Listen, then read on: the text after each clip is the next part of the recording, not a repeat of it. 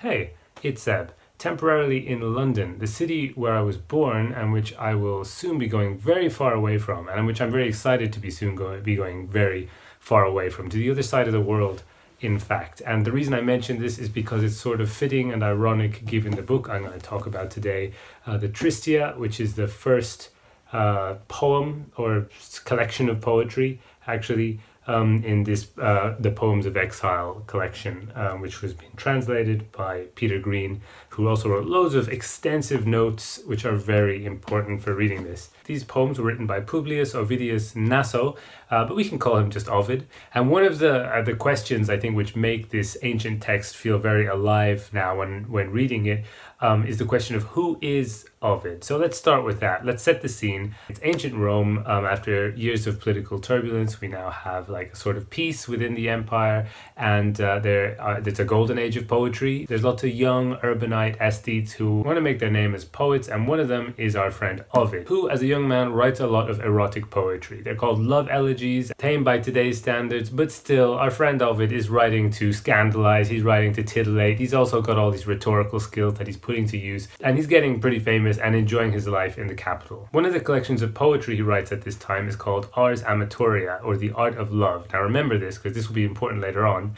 So this is sort of like a parody of didactic official poetry teaching people morals, because it's teaching people how to love and how to commit adultery. But the style is making fun of the sort of moralistic official way of thinking at the time, especially specific marriage laws which came into effect during the reign of Augustus, the emperor. So there's also this sort of anti-authoritarian element of what Ovid is writing. You know, he's a rebel, he wants to kind of upset the powers that be. But in the year 2, as in 2 AD, the Emperor Augustus exiles his own daughter, Julia, for adultery and alleged treason. So this mix of immorality and sort of apparently some link to political conspiracy gets her sent off to an island.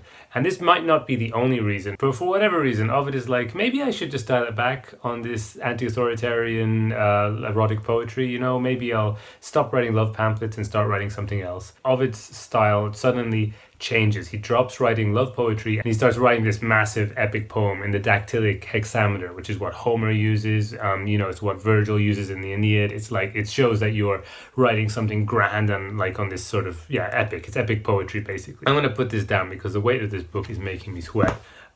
So he starts writing the Metamorphoses, which is the most famous poem that he's written, like it's the one that he's most known for today. And yes, this huge big like compendium of Greek mythology and like kind of taking the theme of transformation, and it's like kind of sprawling, and it's like kind of defines a lot of the versions of the Greek myths that we now know and all this stuff. He also starts working on this other like massive larger than life kind of poem called the Fasti, which is I think the festivals, and it would be like every month of the year and describing the festivals in that month of the year and their origin and blah blah blah. Yeah, also these things like the Metamorphoses and the Fasti have a lot of sort of pro-empire messages in them, although they're possibly subversive in the Metamorphoses. But yeah, it does seem like he's trying to toe the line a little bit more with this work as well. And then in the year 8, all of this comes to a crashing halt when the Emperor Augustus exiles him. He not only exiles him, he like really exiles him. Like most people, like at those times, like, you know, his daughter Julia, whatever, they'd get sent to an island and they would have like books and stuff like that. You know, and I think Ovid could have books where he went, but he was sent way far away. He was sent to the Black Sea, the shore of the Black Sea, the very edge of the Roman Empire. So there's all sorts of like kind of warring Celts and Gauls and these, you know, tribes which at the time were considered, you know, barbarians. It's like a much more precarious and difficult and harsh way of life. For Ovid, it's very cold as well, he tells us many times. And that is where the Tristia comes in. I have to pick up the book again, because this is what he writes while he is in exile. He writes these things, and his style completely changes once again. And in the Tristia, we kind of learn a bit why he got exiled, although he sort of keeps it a mystery. The reason he gives several times is carmen et error, which means a poem and a mistake. And he kind of teases us as to what the mistake was. With the poem, he makes it pretty clear it was the Ars Amatoria. So it seems that Augustus exiled him for the immoral poetry that he'd written, you know, 8 years earlier. because yeah, I should have mentioned the Ars Amatoria was written in year 1, or published in year 1 anyways, like 1 year before Julia got exiled, so that also, like, you know, it doesn't really make him look good. But yeah, a lot of time had passed since then, and he hadn't gotten in trouble for it, so it does seem that the mistake part of the punishment was maybe a bit more important, and that maybe the immorality charge was just something like tagged on. But yeah, the mistake we don't really know. We think it's political, but it's all kind of conjecture, and so there's no point really going into it here. You can read other people on it. There's lots on it, like in the notes and stuff like that. He says he saw something that he wasn't supposed to see, although Ovid's always understating and stuff like that. So yeah, for the first time, his poetry is now also autobiography, because he's explaining what happened to himself and what it's like. And like the first book of the Tristia talks a lot about the voyage. Like it goes into the voyage from when he leaves Rome and has to get to Tomis, the city where he's exiled to. And it kind of flits back between the actual sea voyage and the storms and all this stuff, and then his sort of memories of like having to leave home and crying, and his wife and the friends who were good to him and the friends that were bad to him. There's a lot of vindictive, petty, complaining stuff. Like Ovid moans a lot. He is just complaining all the time. He talks about like how Odysseus had it much better than him because he only had to go from Troy to Ithaca on his big odyssey, whereas it's much further actually to go from Rome to Tomis, which is true on the map. But yeah, like he's always, you know, doing these kind of mythical comparisons, which is very fun to read. And he's always making out that like his life is just the worst thing ever. And it does sound like pretty tough as well, but it's, you know, it's a part of the fun of this is like kind of enjoying the exaggeration and trying to imagine or understand how much of it is exaggeration and how much of it is like the truth, because his suffering he would have also probably wanted to accentuate because he's also trying to win a pardon.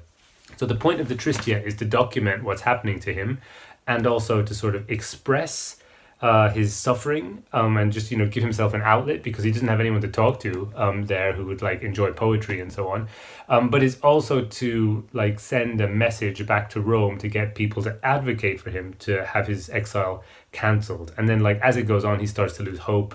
And it becomes more like, okay, I'll stay exiled, but please bring me a bit closer to Rome, just somewhere a bit nicer, you know, than this hellhole by the Black Sea. Despite the fact that these poems are kind of new for Ovid and that they're autobiographical, they're also very Ovidian. And like I've come to love this style of his, which is of like, for example, tonally shifting without changing the content of what you're talking about. So he repeats himself a lot. He's often on the same subjects, like begging Augustus to take him back, praising the people who were kind to him when he was exiled, furiously cursing the people who didn't stand by him when he was exiled, complaining about how brutal life is on the frontier of the empire. Lots of complaining. Like this is a lot of complaints. Like Tristia, I think, has been translated as lamentations. So he is just lamenting a lot. So for some people, this will be, I think, difficult to read because there's one person lamenting a lot, like for, you know, a whole book basically, in poems and not changing the content of what he's actually lamenting about. But the variation is in the way that he like kind of gets different shades of suffering and the way that like he takes you on these sort of emotional twists and turns. There's also a lot of groveling and like kind of, what's the word, obsequiousness towards Augustus because he's like desperate to get him to pardon him and bring him back to Rome. But like because of all the barely disguised anger, it's like Peter Green says in one of the notes or something, that it's like groveling at someone's feet and then spitting on their shoes. I think that is like, that expression is maybe the perfect way to encapsulate the whole of the Tristia. Ovid in the Tristia says like that he's died. He said that this exile represents a death. Like, I'm effectively dead. I'm going into the land of the dead. I'm a dead person now. And he says, as a dead person, it's a shame because that means he'll never be able to finish the big projects he was working on. So the Fasti, which was going to be like this big poem, like celebrating the Roman Empire and its festivals, he only did 6 months of that. And then he got exiled. And so he says, well, I guess I can't finish it. Of course, he could have actually finished it in exile, but that's, instead of finishing that work, he wrote the Tristia instead. He also claims in the Tristia that the Metamorphoses isn't even complete. He's like, no, I was still polishing that off, and now it will never be complete. because I've been exiled, because I've been murdered by Augustus, basically. This book has to have like some of the most passive-aggressive energy of any collection of poetry ever. And like what's going on with that claim about the Metamorphoses is really interesting, because while on the surface he's like saying to Augustus, oh, you know, you're so great and I made a mistake, and please, pretty please, be a good, benevolent ruler and just, you know, show mercy and all this stuff. At the same time, with the Metamorphoses thing about like I just, you know, I can never finish my masterpiece and I've been killed as an artistic poet. Then like we can understand between the lines other things are going on. He's saying on the one hand, Augustus is pretty stupid because he exiled one of the greatest geniuses of the Roman Empire who could like make Rome great and write all these great poems in the name of Rome and blah blah blah. But that'll never happen because Augustus is so stupid. And on the other hand, we know that there's like a hidden appeal because, of course, you could finish Metamorphoses and Fasti if you like. They could be finished as long as Ovid was just recalled from exile, right? Just bring him back to life, Augustus, and then he can continue with his work, being a wonderful genius in the name of the Roman Empire. So there's so much stuff like that going on between the lines here, and that is essential, I think, for enjoying the poetry, because you know, like on the surface it is just whinging for lines and lines and lines of like repetitive whinging, but there's all these things like that which means that the notes are absolutely essential, because I didn't know really anything about Ovid's life until I read this. And the Tristia, yeah, autobiographical, so you can read it and understand a lot of his life without having to refer to other biographies and stuff.